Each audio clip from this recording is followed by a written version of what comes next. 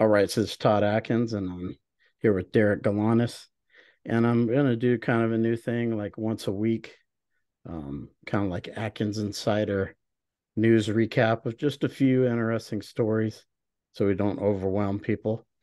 And Derek's a great, I'd say, orator of different things, fighting wise, but he's very thoughtful when it comes to just different things. So I think he's going to be great for this, and as always, before we start, check out Live to Fight Design. That's my sponsor.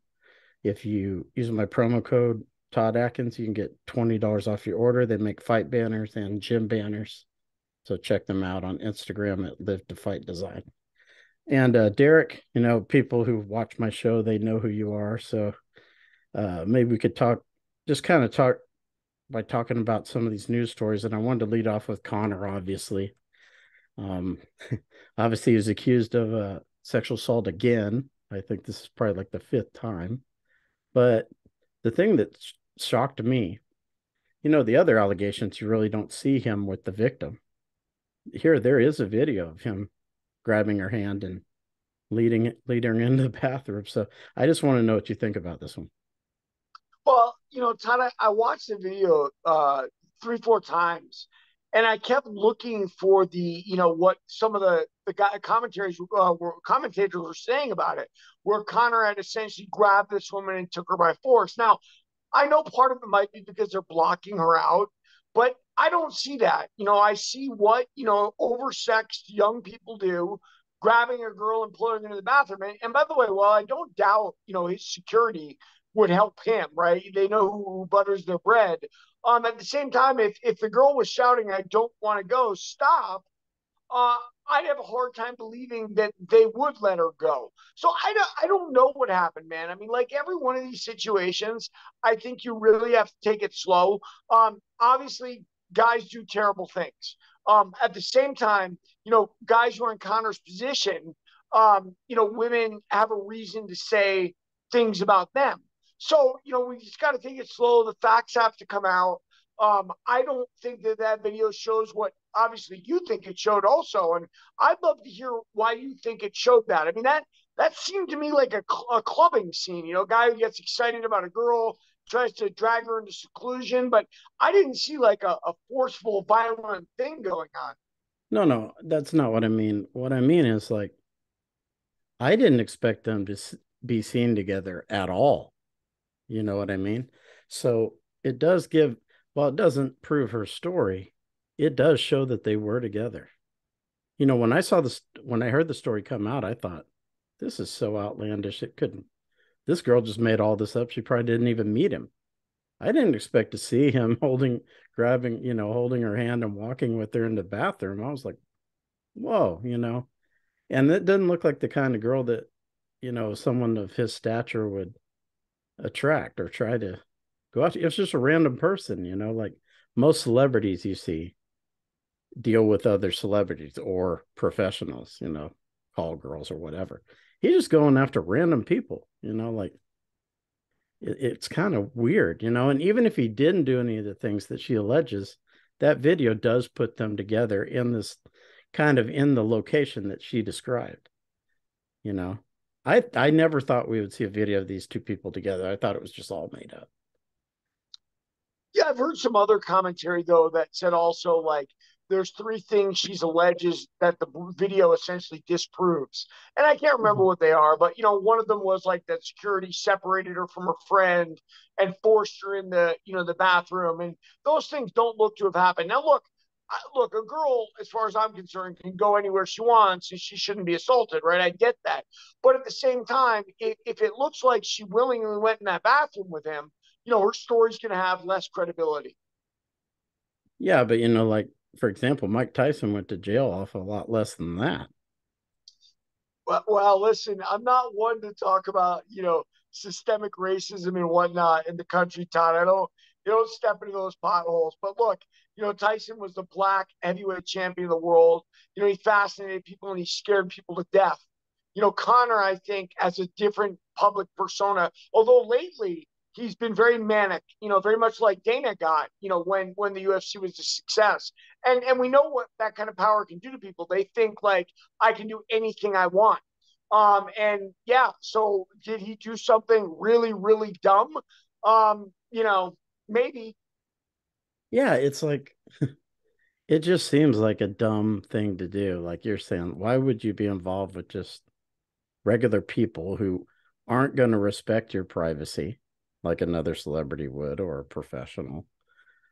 It's just like, why would you throw it all away for that? Well, Todd, I don't know why people when I was a rich criminal, right? All sorts of I hired nothing but professionals. Partly because I didn't want the very problems you're talking about right now. Now that didn't stop me from having problems, right? Because those girls, occasionally will try to extort you too. And if you look up my name, you'll find Derek Galanis filed a domestic dispute against Courtney Maria Turner, and she was, a girl I was seeing from the clubs, and tried to extort me. And I asked my lawyer what to do. They said you got a file on her. She hit you, and she brought the cops to my house, and the cops sided with me because they knew she was a liar. And maybe Connor, because he's such a big star, maybe he has some of those advantages. But on the other side, he's also got a lot more people looking to get something from him. Look, his best friend Artem and him fell out over money, right? What's some random girl going to say he did potentially? Yeah, and especially when you have the history that he has with this. He's had quite a few allegations now. Yeah, Toddy's been acting manic lately. And the thing on the yacht, right, with the girl who said, he went crazy on her or whatever. So yeah, it's not looking good for Connor. He's missed his Chandler fight. And maybe what Dana says is true. When you have hundreds of millions of dollars, the urge to get up and fight in the morning isn't so great. Yeah, and that girl's car was set on fire too. So that might have had something to do with it not going forward. That was probably the Kinnaheads, right? Like that's the thing when you become a star and you're from those neighborhoods, man. Like the gangsters will look out for you, right? Yeah, I mean, what I don't understand is you would think like his security or maybe people that I don't know, like you would think they would say, look, maybe this isn't the best idea, you know. We could go back to the hotel and actually get a professional to come see you. This isn't it. And he's doing this in front of tons of people that are filming him. It's nuts. Well, Todd, you don't have to tell me. I mean, I agree with you 100%. That's why my lifestyle previously was like that. But, let's remember something too. People do things for weird reasons, like Jeffrey Epstein. Like, you got to wonder, like, what in the heck were you thinking, guy? Why didn't you fly to another country or do something different? But, people are into power, right? And clearly, even from the the video, we can see that that was very much a Connor power play. I mean, I remember doing that when I was good looking at 18 years old, and girls weren't opposed to kissing you for that and stuff. And maybe Connor's sort of reliving that wild youth because he's got so much money, but he's got to realize, man, that time's passed. He's 35 years old or something. Yeah, and I have to wonder, like, what's the relationship with him and Dee Devlin like? She's about to have his fourth kid. I guess they're engaged. Well, What, Todd, what I mean, look, it's very clear, and I've known a lot of people like this from my old life. They have an open relationship. It's understood on one side, right? It's understood Connor's a superstar and he can do what he wants, but his responsibility is to take care of Dee for the rest of her life, right?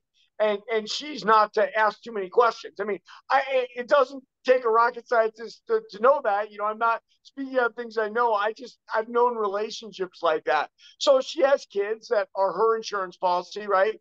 Connor's never going to abandon his kids completely. So, in the meantime, they put on the facade of a happy couple for the camera. But obviously, the reality is Connor's now living his rock star dream, which is every man's dream, right? But every man wouldn't sexually assault a woman. So let's just find out what happened, man. Yeah, and the biggest thing for me is like, okay, maybe you guys are in an open relationship or whatever, but your kids are going to see that stuff one day, and They're probably going to be embarrassed by it, to see the way you treated the mom. They don't care about all that open relationship nonsense. They're probably going to be humiliated by that stuff. Without a doubt, man.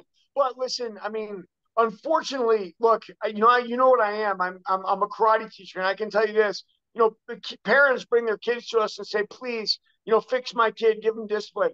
And what I can't say to them is, you are the problem. Sorry. But unfortunately, that's what we do. We damage our kids. Seems to be a human trait. Yeah, I mean, I could see like when they're like high school age, their classmates will have seen that stuff and they'll say, "Yeah, your dad's well off, but he's a," you know, they're gonna have to put up with that stuff. Yeah, they're also going to be the guys with Conor McGregor as a dad. So you take the good with the bad. So it is what it is, Mm. man. Yeah, that's true.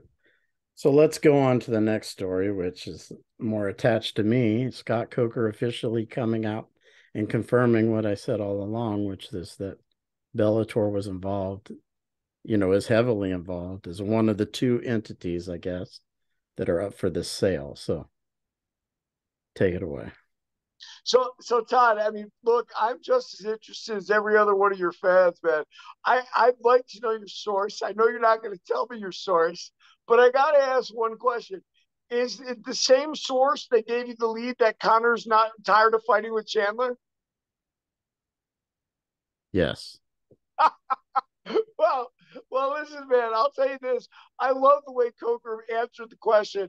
It was like typical, business America. He didn't confirm exactly what you said, but he did confirm exactly what you Yeah. said.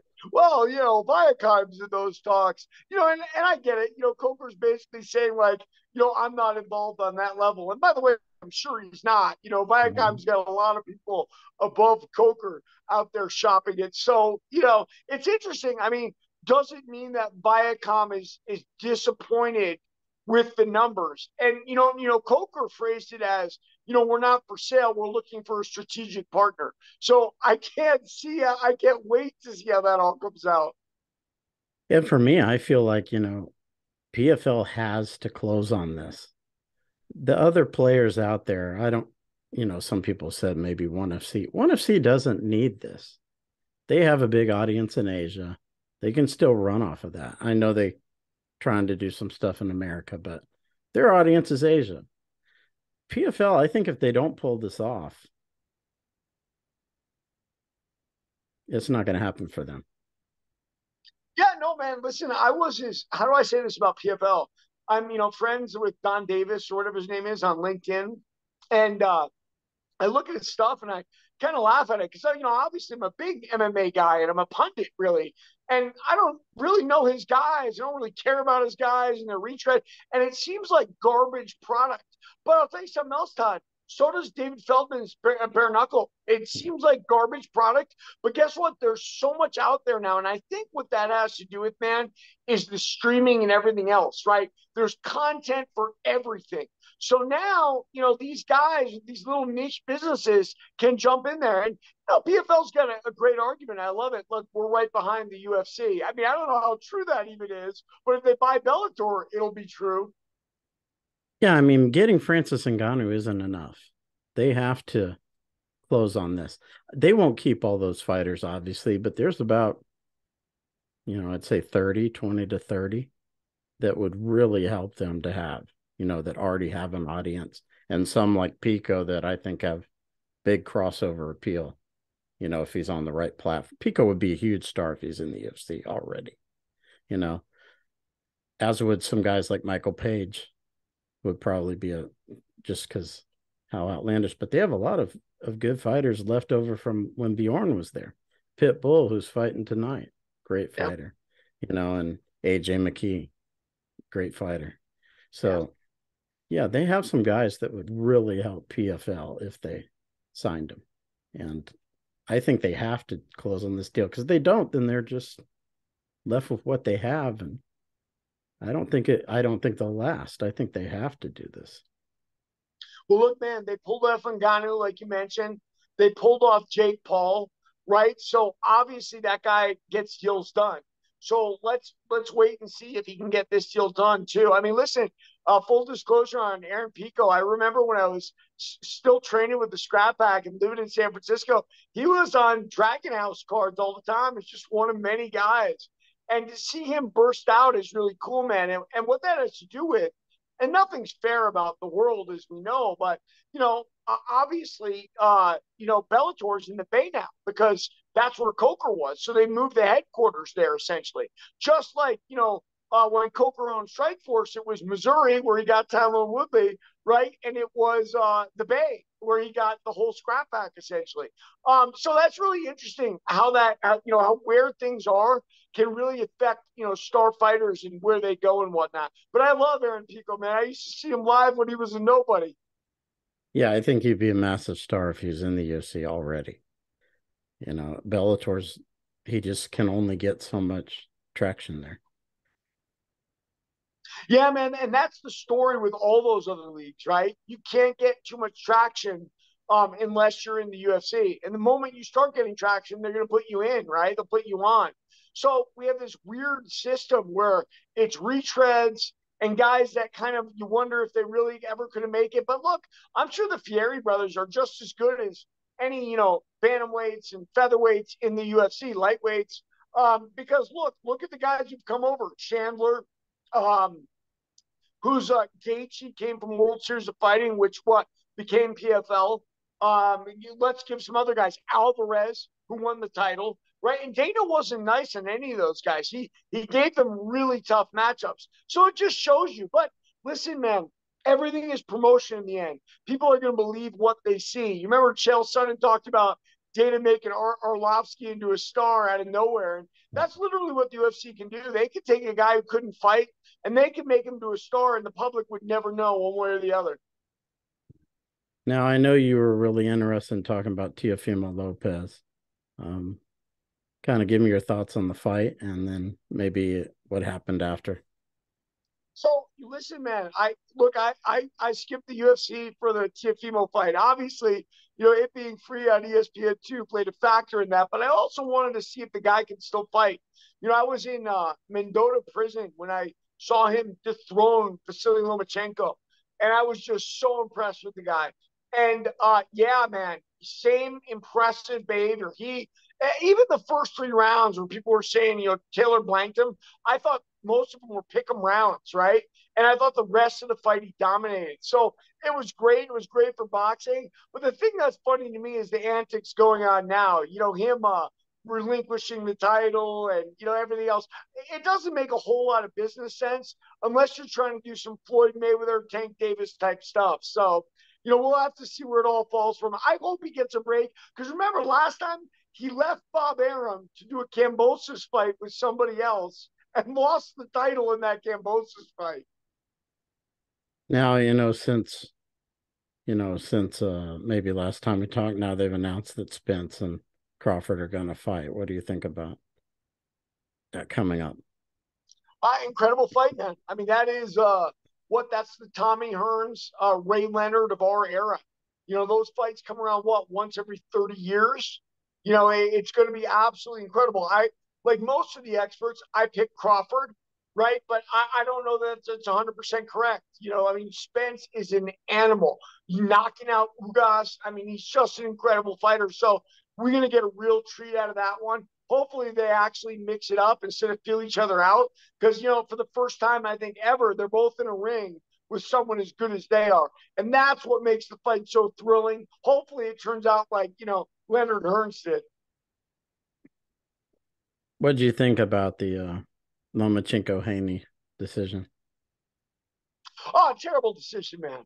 But, those are the breaks in boxing, and I don't necessarily think they're fixed. It's just people have these preconceived notions and whatnot, and sometimes they don't believe their own eyes. And it just, I mean, pretty obvious to me that Lomachenko won that fight. But, it is what it is. That's why boxing really has suffered where MMA's come up. In MMA, those decisions, I mean, they happen, but they're rare, right? But in boxing, it's the norm. You have a great fight, and you think one guy won, and he gets robbed. And the sad part is, if Lomachenko didn't fight again, everybody just forget about it. And it's unfair, man. It destroys careers and whatnot. So yeah, sad day for boxing with that. The good news for boxing is we have so many good fighters between 135 and 147. I think we'll get to see a lot of them mix it up, and it'll be good. Maybe let's talk about Nunez retiring. What did you think of that? Well, she's done it all, man. I agree. And she's got a family. She's got a kid now. Her wife just retired recently too, right? Said I'm going to spend more time with family. She's got money. As much as Women's MMA can bring her right now. So what more is there to do? She knocked out Cyborg. She knocked out Rousey. She avenged the defeat to Pena. It's funny to me.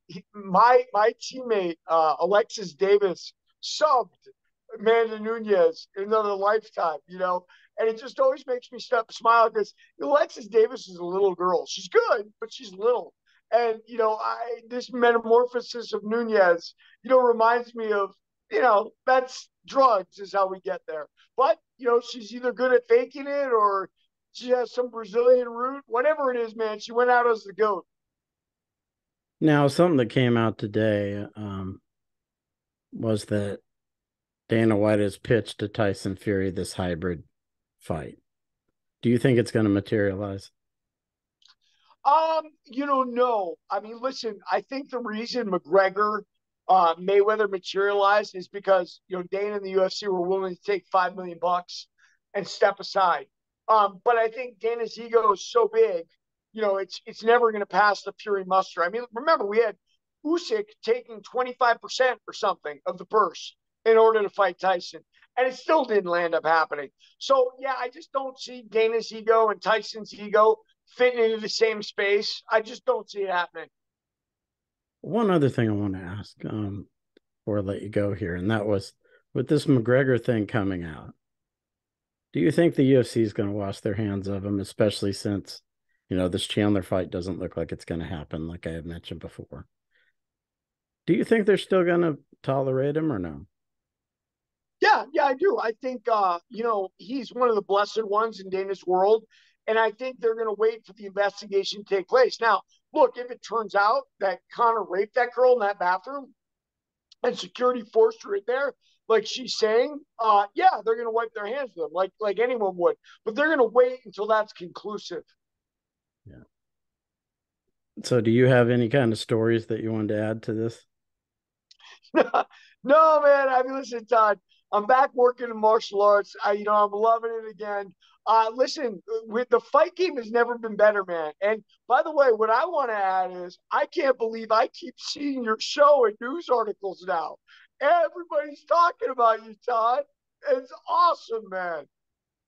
Yeah, I have a show coming up with somebody, and these are his stories, so I'm not going to put them out, but I think it's going to cause some more of that kind of stuff because he's got some interesting stuff coming up. So I think it's going to surprise some people, especially if it happens. It probably surprised me a little bit. I hope you're going to tell me what that is backstage. Yeah, I'll tell you. But I appreciate you taking time to do this first one. So people, this is something that we'll probably do like once a week if when Derek has time and kind of recap some stories. And you know, I'm not always going to be able to break stories. It's hard to do this kind of stuff. When people don't know, uh, to be the first one is pretty difficult. But if I can, I'll break them on these shows as well. So yeah, it's a good show, Derek. They know your name now, man. I think this is a breakout. Yeah, what do you think about like guys like Errol Hawani and them not mentioning me?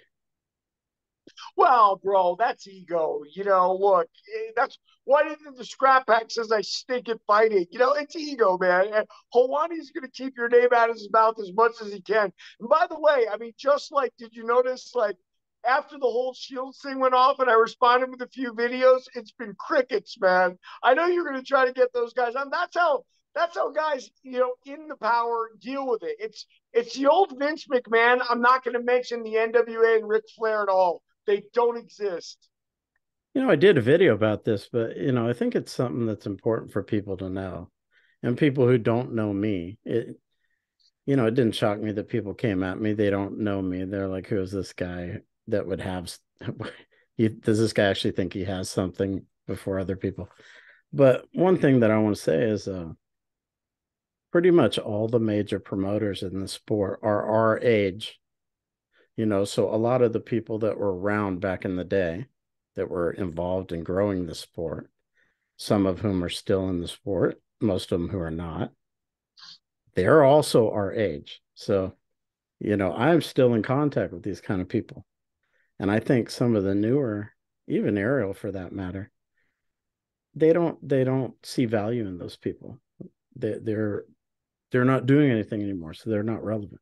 But a lot of these people do have stuff they can share. So Yeah, that's Todd, my opinion. world, brother. You know what I mean? Like we glorify youth, and especially the fight game, right? Because to Mhm. be really top notch, we know it's not true, but a lot of them are young, right? They have the energy and whatnot, and you get coutures, and I think that just lends itself to what you just talked about. They dismiss us, Todd, but you're fighting for us, buddy, brother. Keep it up. No, but I mean, like, you have a circle of people that have a very extended Rolodex that are our age, and they still talk to each other. So it's not like you can't get something out of these people. So it's just something for people to think about. Yeah, no, I love it, man. You're absolutely right, but look, ego's a weird thing, and it manifests itself big time in the fight game. All right, Derek. Well, it was great talking to you again, and look forward to doing another one of these. Let you bring some stories into it. And for everybody that supports this show, I appreciate it. Check out Derek. Derek, why don't you tell people where they can check out some of the stuff you're doing? Sure. So if you like combat sports, my book Warrior of the Light is on Amazon. If you want to hear about my views on the fights coming up, boxing and MMA, it's at Derek Galanis on TikTok. If you guys are more into crime and mafia, my book is Greed and Fear: The Galanis Crime Family, also on Amazon and on TikTok at Derek Meyer Galanis. I put both those videos, or I try to put them on Instagram at Derek Galanis, but you're going to get both that way. So yeah, there's where I am. All right, Derek. Well, as always, it was great talking with you. And for everybody that supports the show, until next episode, take care.